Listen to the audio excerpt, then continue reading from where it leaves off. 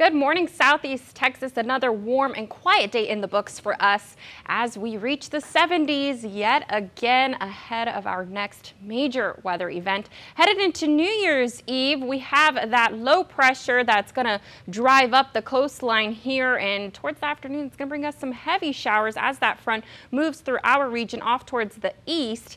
That's going to bring us a round of thunderstorms and some damaging winds. Right now models are showing 40 miles per hour already. Now damaging winds reach up to 60 miles per hour, so that could change. Those winds could become pretty gusty as this system tracks off towards the east. Looks like by 7 p.m. on New Year's Eve, it clears out. More of a drier forecast for our celebratory festivities, welcoming in the new year. Now, it's still pretty early, so this could change. There are some models that are showing this rain lingering into New Year's Day.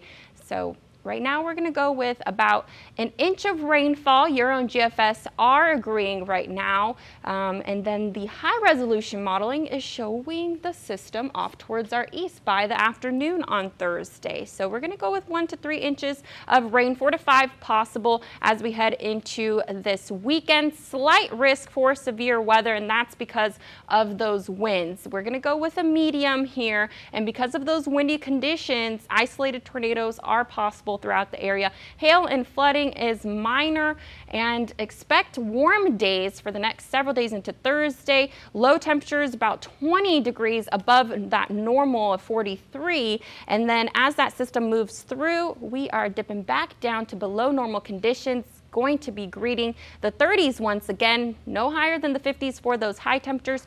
Current conditions right now, 56 degrees in Port Arthur, 59 in Beaumont, 54 up in Jasper, 53 in Woodville. Across the state, warmer conditions as a warm front is continuing to drive up north. A bit cooler up towards the Panhandle, 33 in Amarillo right now. So we are seeing that warm front. It will continue to move up north and take some of those light showers that we're seeing towards Dallas with it. But we will be seeing some increasing cloudiness throughout today to get us prepared for some of those showers headed into tomorrow.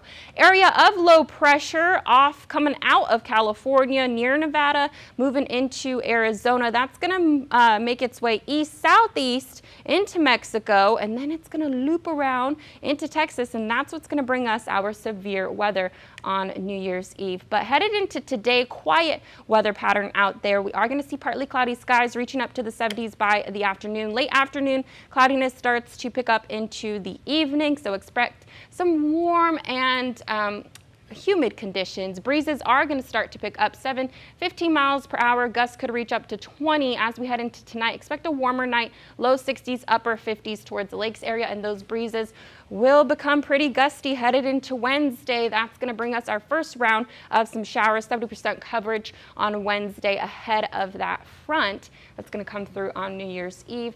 That's going to bring us severe weather, thunderstorms, damaging winds, heavy rainfall, and hopefully it'll clear up by the nighttime. But New Year's Day is looking gorgeous, and on our first weekend of the new year, we're dipping back down into the 30s.